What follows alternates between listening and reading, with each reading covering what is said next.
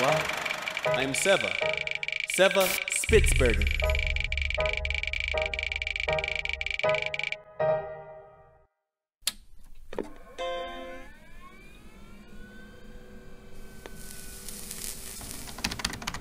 Well, my name is Seva, and I always dreamed of leaving a legacy. A mark, like great people who inspired me.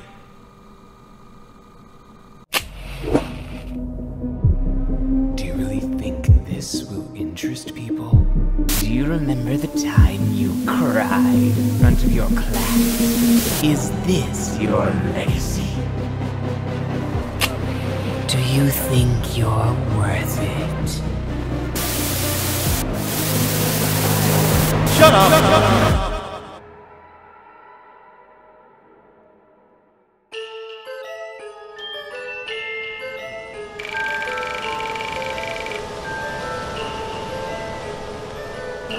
This is my story about my suffering. My life is in my journal. All my childhood, I was a worthless kid. Someone who had no friends. I was lonely all the time.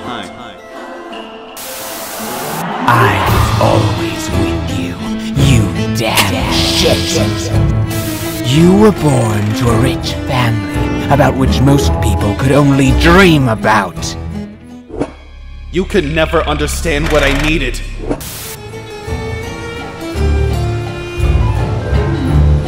Well, tell me now. Oh, okay. My name is Seva Spitzbergen, born in Moscow, and all the time I was tired and sad. Mother, famous archaeologist.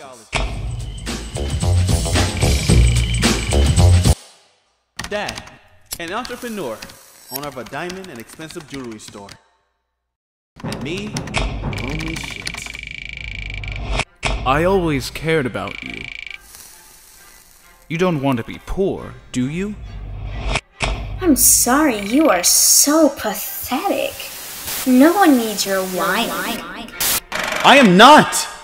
You never saw my talent in writing, and in perception of the beautiful world around us. You are not talented at all. Nonsense. I am.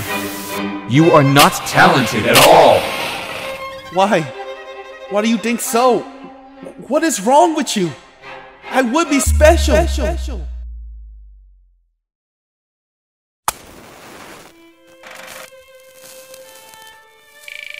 Honey, accept it. The special students are the ones who get good grades in school, and who can understand and discuss art in a gallery or museum, and who can communicate with the right people. What is wrong with my acquaintances? Marks? Do you need our approval? Maybe. You're so selfish. Even your journal is all about yourself. I do deserve attention, Dad. I deserve attention. Every time you went to the grocery store, you always kept the change. So obviously, you care only for yourself. Maybe I needed that money.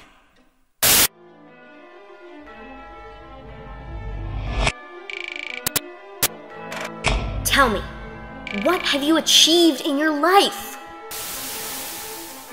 You are so selfish. Do you think that you are the only one who has feelings?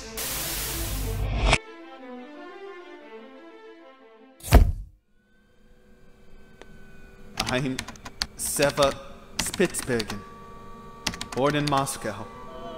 My parents hate me, but I love journalism, facts, and writing.